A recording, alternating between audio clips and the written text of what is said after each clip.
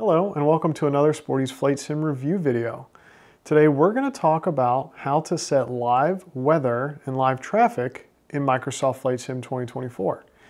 It's a great feature that it's able to pull in some of the latest METAR or TAF reports and also traffic, whether it's active aircraft flying through the air or other simmers in the program. It's able to actively and accurately populate them into the program and gives us a great flying atmosphere, if you will. You know, when you're out flying in a real aircraft, you got to be wary of other airplanes around you, whether it's on the airport grounds or up in the air, and you're able to do that accurately with the simulator also while making sure you have accurate weather. So let's jump on in and I'll show you how to configure it from the get-go in Flight Sim 2024. Okay, so here we are on the home page, and the quickest way to set it to live weather would be in the free flight tile.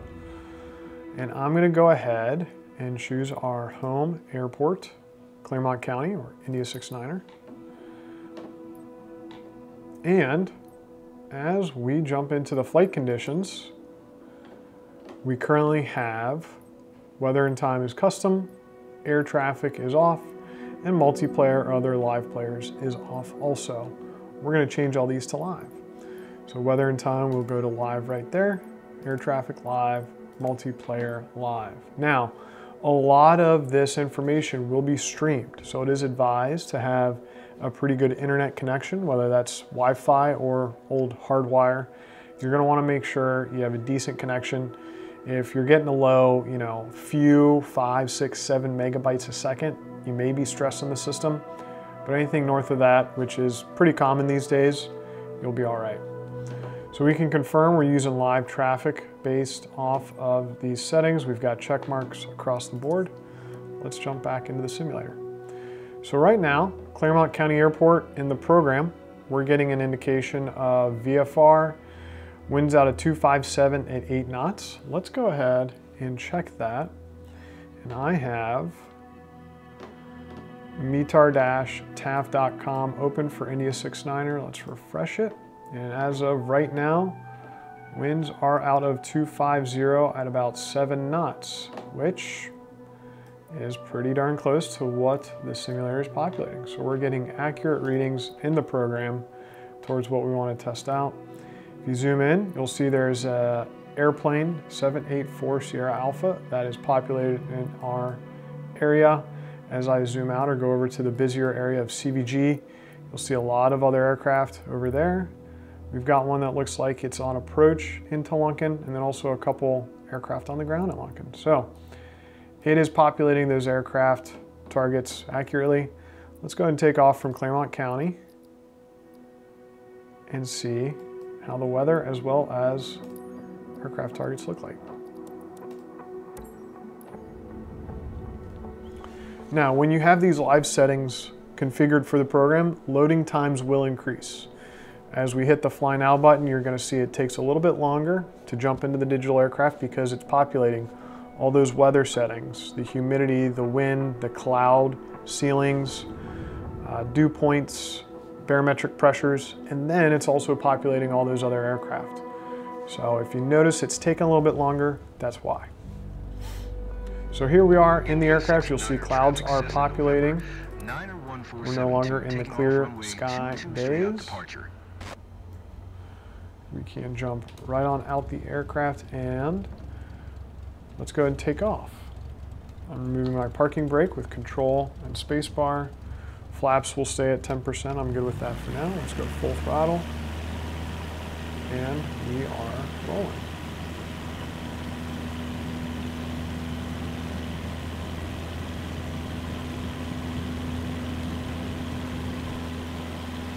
There's that wind.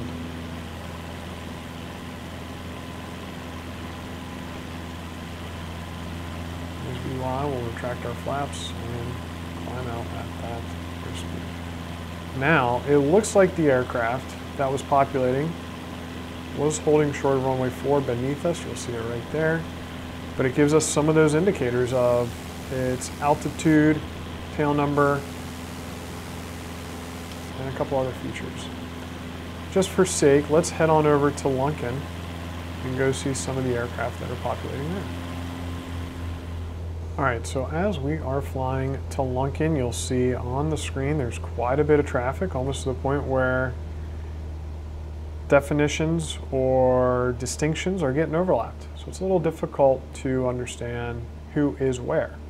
You can turn that off with some settings. Another thing I like to highlight is I'm usually flying with my iPad running FlightAware along with a Sentry Mini or a Sentry Regular. And that is able to pick up other aircraft and produce them on my tablet. Well, with the EFB widget within Microsoft Flight Sim 2024, we can do something similar. You'll see here is the moving map for my aircraft, and here are those other aircraft. So on screen, 2-1 Lima Foxtrot is on short final. You'll see that is populated on the EFB. And then we can see all the other aircraft that are on the ground are right here also. Now as I zoom in on the iPad, I'm not going to get indications like I would on FlightAware, but still we have a moving map showing those aircraft. And that's something that, again, I like about the program is the EFB. Brings us closer to real life a little bit. All right, so it is getting a little bumpy. We've got quite a bit of wind up here. We'll fly a left base for runway 21 left. We'll bring it in and land. You know what? Considering winds, let's go for runway 25. That'll be better. I'll make my radio calls simulated. We'll start bringing our airspeed back, and we'll throw in some flaps and come into land. See all those other aircraft in there. All right, so we are getting jostled quite a bit. I'm going to stay with 20 degrees of flaps. Keep coming in. We'll aim for a little bit higher touchdown speed. So there we go. That user in front of us, because of that name, we can tell that they are a simmer rather than an actual airplane that's being populated just based off that name. But yet, over here we have November 2-1 Lima Foxtrot. That would be a real aircraft that's been pulled out of FlightAware and populated into the sim.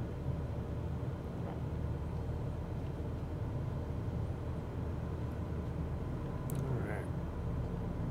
So we'll land right behind that other digital aircraft.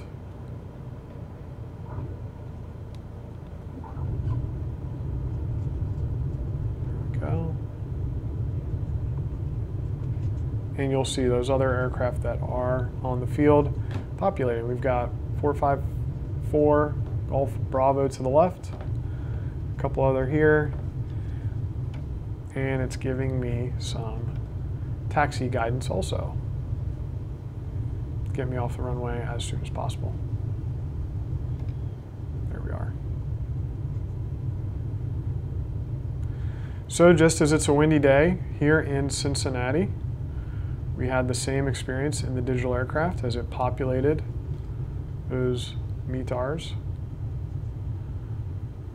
And it really gives you the option of, if you're not able to go fly in your real life aircraft, you can go practice it in the digital one and maybe get a feeling of what it would have been like had you taken off in a Cessna 172 from Claremont County Airport and flown to Lunken. These other aircraft are doing it. You know, 172, I wouldn't advise it today, but we can do it digitally and safely from the comfort of our chair. So that's how you're able to go ahead and populate live traffic and live weather in Microsoft Flight Sim 2024. There are plenty of scenarios where it's beneficial to have those up and running, also to see how busy a traffic area is, and just a really nice feature that Microsoft brings to the table to make this a more accurate representation of flying an aircraft, even though it's on a PC rather than the physical airplane. We hope this video maybe answered a question or two of yours you might have had about live traffic or live weather. We thank you for tuning in, and we'll see you on the next one.